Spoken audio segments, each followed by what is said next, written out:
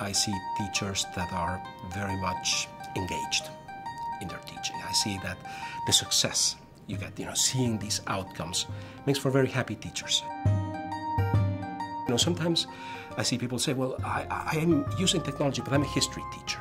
And they're a math teacher, and my other neighbor here is a phys ed teacher. Well, we teach such different things. What do we all have in common? I say, well, hold on. If you use SAMR and associated models as a common language, sure, you're teaching different things, but you're going to start to see patterns, commonalities. You, the history teacher, might be using visualization tools to get to certain aspects of history at an augmentation to modification levels.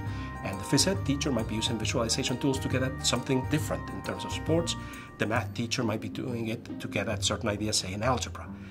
But all of you are trying to get at some tricky concept for your students, making it more concrete to them through visualization tools. If you frame how and why you're using those tools in terms of SAMR, you now have a common language for discussion, and again, a common language to enable, facilitate the activities of a community of practice. The most basic benefit is, of course, improvement in student outcomes if you look at this through the lens of some standardized measurement instrument. And that's the first thing that people look at, and it's there. We saw it, for instance, in Maine in terms of how students were using the laptops, and we've seen it throughout whenever people look at this type of assessment of a program. So there's very definitely a net increase in, say, standard scores, etc., registered by students. But there's, to my mind at least, even more interesting outcomes in as much as working at the upper levels of SAMR, modification and redefinition, tends to be associated with greater gains by students in both comprehension, but not just, well, can they remember facts for an exam, but what can they do with what they've learned? What gives them greater agency, greater possibilities for using their knowledge. It also opens up more possibilities for forms of student interaction where we're looking at elements such as peer mentorship, learning from each other. And then there's one more thing that I view as, frankly, very crucial, and that is for teachers to talk about what they're doing, build up an effective community of practice in their school.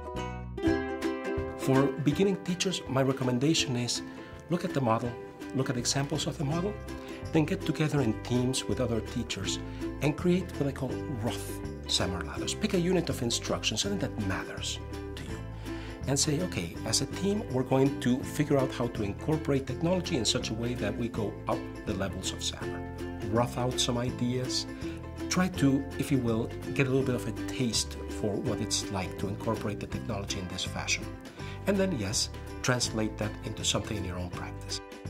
It's not everything you try at the upper levels is going to work out, but the practice of working at the upper levels of SAMR makes you realize that, okay, that didn't quite work out the way I wanted it to, but I can learn from it. And from this first trial, I can develop changes to my teaching practice that will make it better, more powerful, more effective next time. We've always been in a technology-rich field in education. After all, books are technologies, blackboards are technologies, sheets of paper, pencils, they're all technologies. And throughout the years, decades, centuries, we've evolved different ways of doing things by saying, oh wait, I now have a new tool that allows me to do some things differently, better, and so on.